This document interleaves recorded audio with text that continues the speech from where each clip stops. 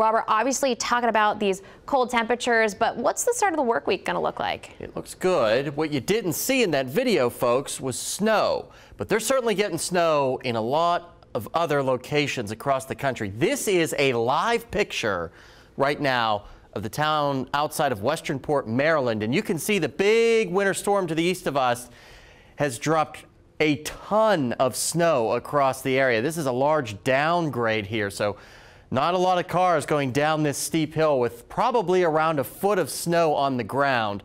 Meanwhile, in Fayetteville, it is nice and quiet. You probably can still see the camera shaking just a little bit because we still do have some breezy conditions out there.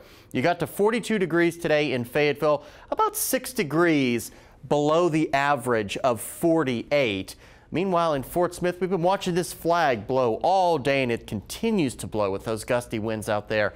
You got up to 49, just a handful of degrees below that average of 52. Temperatures right now are still cold in the mid-30s for northwest Arkansas, right around 40 degrees for the River Valley. This is the storm that we're talking about, dropping all that snow and severe weather here. It's still impacting our weather with cloud cover and those gusty winds because you have a pressure gradient between this area of low pressure and this area of high pressure, kind of squeezing the atmosphere, and that's what's making those winds remain gusty out there. But this low will continue to pull away, and as it does, it will make our weather, it will start to improve. Less cloud cover for tomorrow and less winds. You can see that by tomorrow morning, partly cloudy skies, and then by tomorrow afternoon, just about everybody seeing mostly sunny skies. If you are traveling, call ahead because feet of snow is expected along the I-95 corridor. So if you have flight plans to fly out of X&A, like I said, call ahead. We'll fall into the upper 20s to right around 30 tonight. We'll rebound into the 40s and lower 50s for tomorrow.